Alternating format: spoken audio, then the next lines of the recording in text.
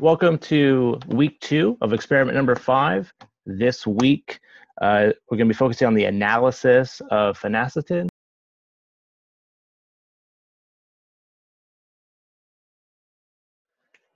So here we have Daniel. Daniel, what are you showing us right now? So first I'm going to be doing the TLC of the product we made, the phenacetin. So I have my TLC plate here, and I'm going to use a pencil and draw my baseline of where I'm going to put my spot. And I'm going to do this TLC maybe a little bit different than you've seen before. I'm going to do 3 spots here. So I'm going to mark them. So if I bring that up to the camera, you can see I've done 3 spots. And what I'm going to do is I'm going to spot just the starting material here. In the middle, I'm going to take a spot of the starting material, and I'm going to take a spot of the crystals that we made, hopefully just the phenacetin. And then the very last spot here, I'm going to spot just the product we made for the phenacetin. And so this middle one is called a co-spot. And so if our starting material and our product are pretty close to each other, RF value-wise, on our TLC plate, hopefully that'll allow us to kind of clearly see that there are 2 separate spots there. Beautiful. So I have here dissolved in acetone, a little bit of the phenacetin. So it's in this little test tube here. This is the acetaminophen. And then the phenacetin in the other test tube. So these are fairly dilute. This is just a pinch of each dissolved into about a mil and a half of acetone. And so I have my capillary spotter here, and I'm going to just quickly tap just once on that first one and once on that second one. So it's kind of hard to see.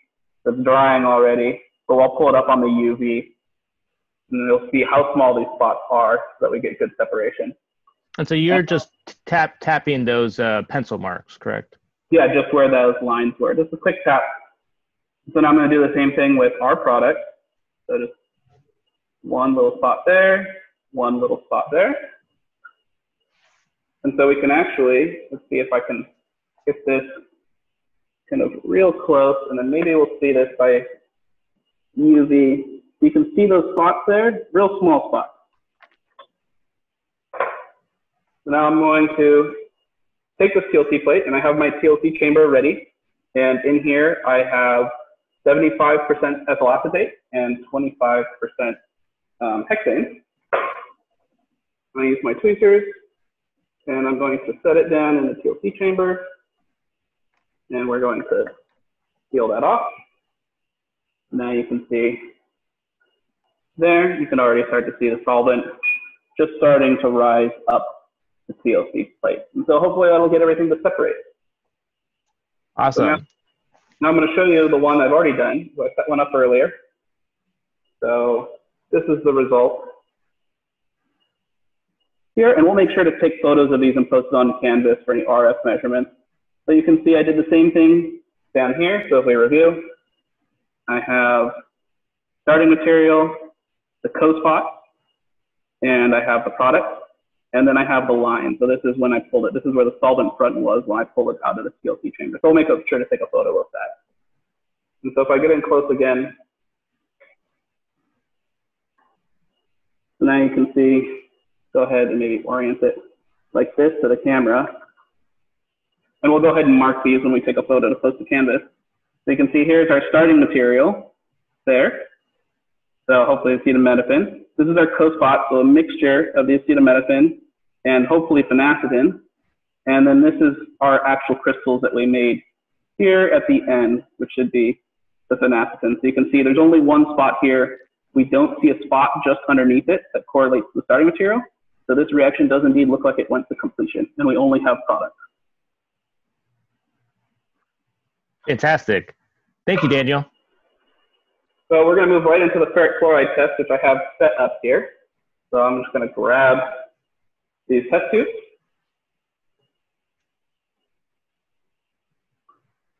And the ferric chloride solution. So here in these test tubes, I just have water. Here I just have a pinch of the acetaminophen. And here a pinch of the phenacetin that we made. So for each one of these, I'm going to add 1 ml of our ferric chloride solution.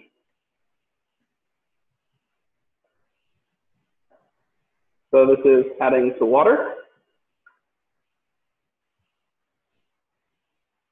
Nice yellow color.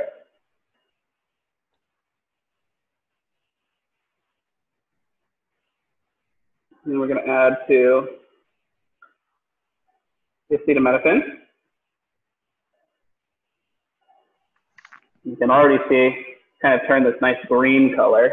See the difference between those. So the yellow is just water, that kind of greenish one is the acetaminophen. And then if we add 1 ml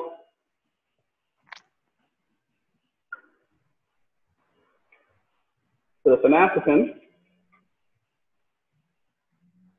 we see no color change. All right, Jerah, thank you.